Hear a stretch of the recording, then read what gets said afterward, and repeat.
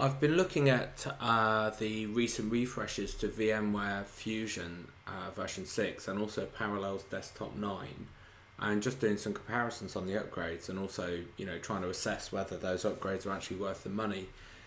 I have to say, on both of those platforms, I personally can't really justify the cost of updating from either 8 to 9 or from VMware Fusion 5 to 6. My feeling is that there's really no compelling reason to do so. Even in spite of that, though, I thought it'd be worth looking at some of the benchmarks between the systems, and also looking at some of the speed differences and things like shutdown times and snapshotting, that sort of stuff. So what I've done is I've created a Windows 8 machine. It's the same spec on both platforms. It's got 4 cores of my MacBook Pro allocated to it and 4 gig of RAM, and I've run the Pcmark 7 benchmarks for both platforms, so let's have a look at them. Okay, and they've both been run in exactly the same scenario, so I'm straight from a fresh boot with the machine doing nothing else. So what you can see is on the left we have the Parallels Desktop 9 result, and on the right we have our VMware Fusion 6 result. So you can see that Parallels has a slight head start. It's 3756 against 3688. In the real world, however, that's hardly anything really. I mean, if you look at the comparisons, it seems that Parallels is slightly ahead in things like video playback, but everything else is roughly about the same point. So there's hardly anything to choose between them in terms of general feel of operation, and that's certainly the way they feel to use. Now on that front, Fusion to me seems like it's caught up some ground on Parallels. Historically, I've always found my general office or kind of work environment better in Parallels from a fluidity and a kind of a usage point of view than I have Fusion. But now with Fusion 6, they're pretty close, and the benchmarks kind of bear that out as well. There are some other things to consider though, things like snapshotting performance and shutdown and startup time. So let's have a look at those. So first off then, let's have a look at our shutdown and startup times with Parallels Desktop 9. So what we'll do is we'll shut down this machine, see roughly what it looks like in terms of time.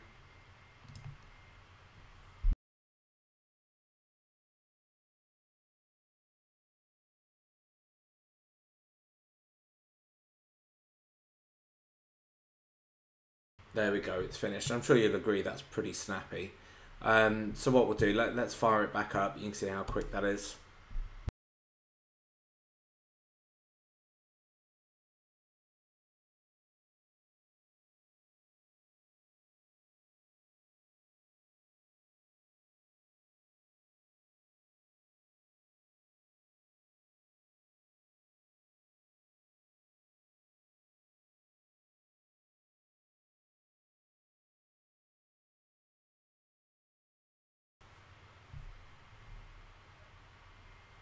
And there we go, we're ready to go. So let's log back in.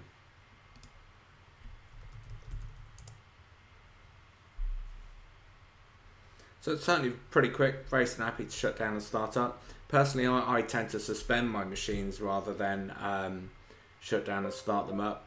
The suspension is very, very quick. I can show you that as well. So what we'll do is pop up to the menu, go to virtual machines, and we'll just hit suspend.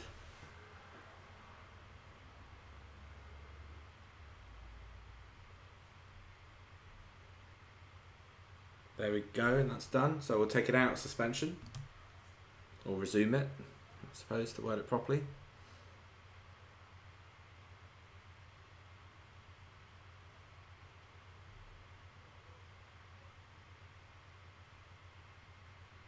And there we go, we're good to go. Now, one fairly big function that I use in desktop virtualization is the idea of snapshotting. So I take an image of my machine before I do things to it, just in case those things go wrong and I need to roll it back. So let's have a look at how that works as well. So what I'm going to do is I'm going to take a snapshot of my machine. We'll pop up to the menu at the top here, go virtual machine, take a snapshot.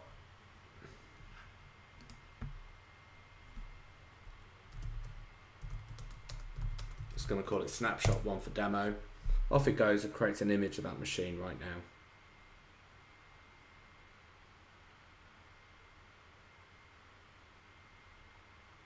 There we go, that appears to be finished. Now it's also worth switching across and having a quick look at the dog, just to make sure it's not still doing anything. Also, if we have a look at our disk counters,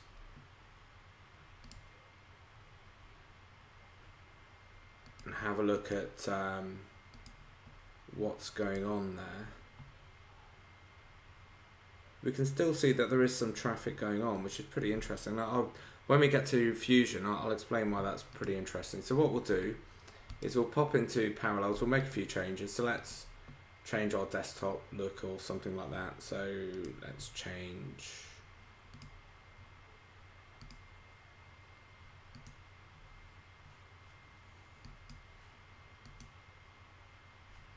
there we go. So we've made some minor changes. So let's have a look at rolling back that snapshot. Obviously the taking and rolling back of snapshots, those times will increase depending on how many changes you've made. But once we get to Fusion, you'll see why this is relevant. So what I'm going to do is pop into my virtual machine, go to revert to snapshot. Okay, it'll warn me that I'll lose all the changes I've made since the last snapshot, which is fine. So we'll say yes and we'll let it restore.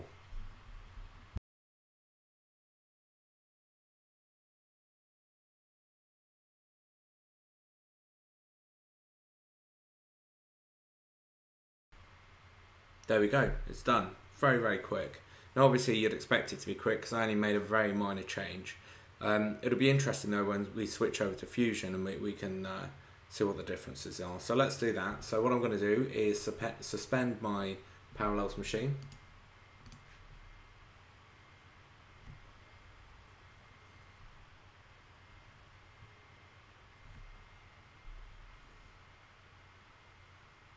There we go, so let's quit out Parallels. I'm going to fire up Fusion.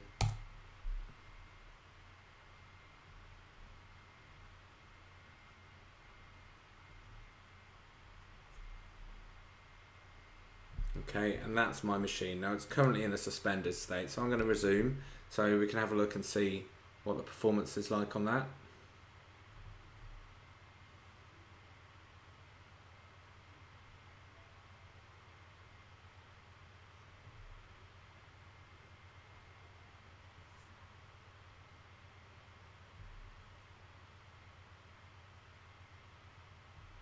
There we go, we're ready to go. So this is the same machine, but it's effectively just now running in VMware Fusion. So let's have a look at our startup and shutdown times. So let's shut the machine down.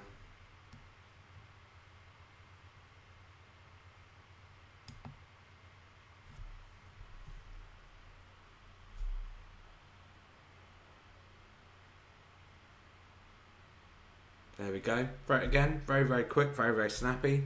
Let's fire the machine back up again.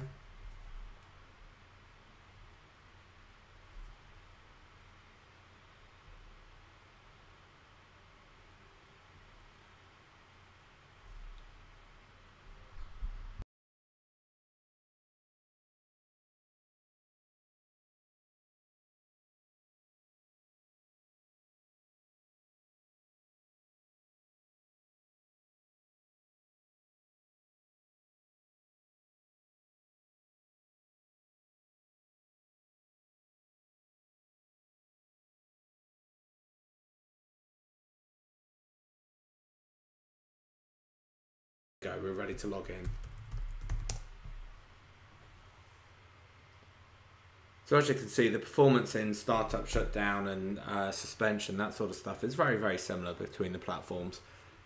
What is interesting though is let's have a look at the snapshotting. So what I'm going to do is I'm going to take a snapshot of this machine exactly the same way as we did in Parallels. We'll just pop up to the menus. I'm going to go to the virtual machine menu and take a snapshot.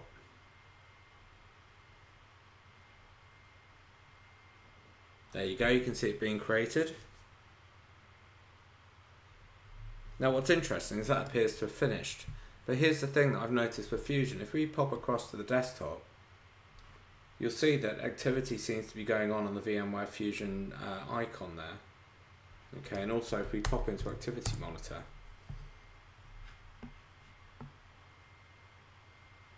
we can see that there's a fair amount of activity going on the drive, so it's still actually taking that snapshot. So let's wait for it to finish. Okay, that's now finished, but to take that snapshot took the best part of 3 or 4 minutes, which really surprises me. So if snapshotting is a big thing, it could be that Fusion is, it's a bit too slow for you to use. So let's do the same thing. We'll make some changes. We'll change the desktop background.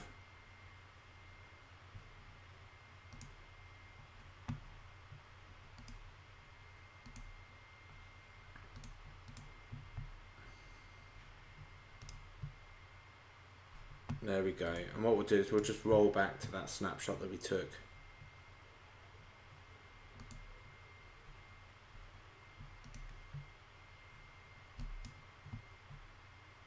There we go, that's restoring.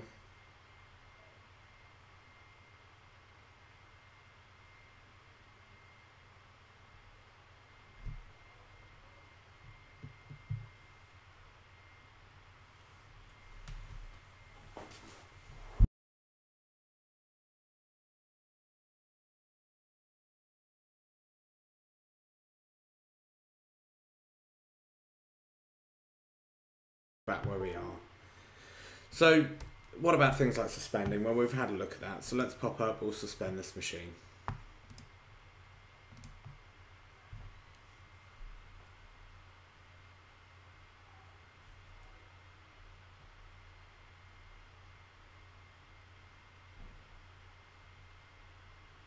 There we go, it's very quick. We'll unsuspend it or resume it.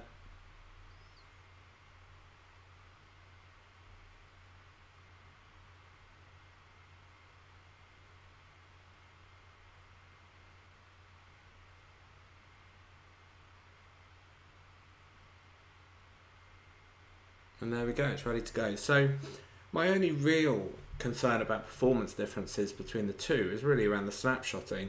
The taking of snapshots on Fusion just seems to take that much longer than Parallels. So for example, if I fire up Parallels again,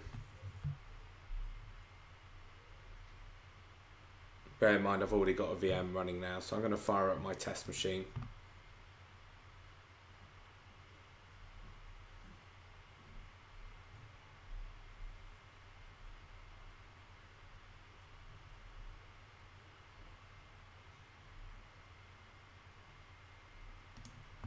There we go. What I'm going to do in Parallels is just take a snapshot of it.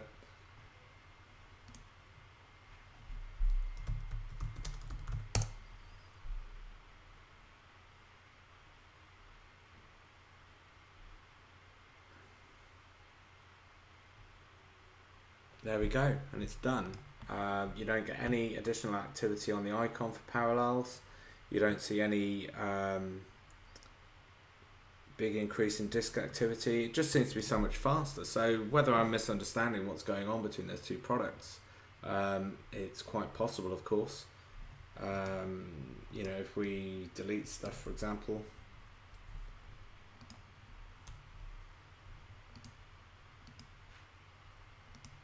and let's restore that snapshot.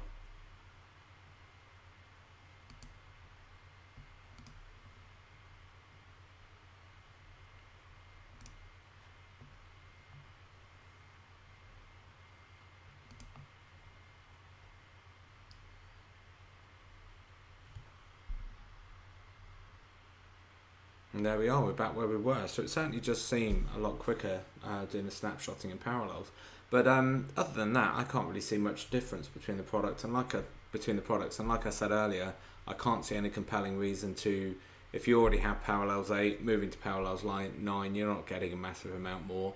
Same with VMware Fusion. If you've got 5, probably no compelling reason to move to 6.